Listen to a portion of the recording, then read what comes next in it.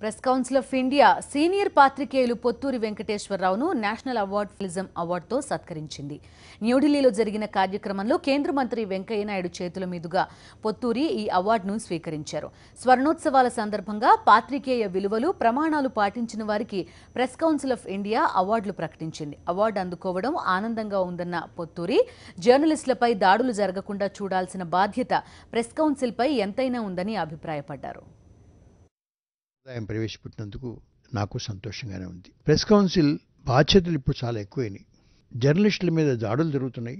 నిజం చెప్పనివ్వకుండా అడ్డుకునేటువంటి ఒక దుష్ట సంప్రదాయం, దుష్ట ప్రయత్నం చాలా చోట జరుగుతుంది. దౌర్జన్యాలే కాదు, చంపడం కూడా. ఇప్పుడు ప్రెస్ కౌన్సిల్ దృష్టి పెట్టవలసినటువంటి ఒక ముఖ్యమైన అంశంగా అది మేమందరం కూడా భావిస్తున్నాం. ప్రెస్ కౌన్సిల్ కూడా దాని గురించి చర్చ చేస్తున్నది.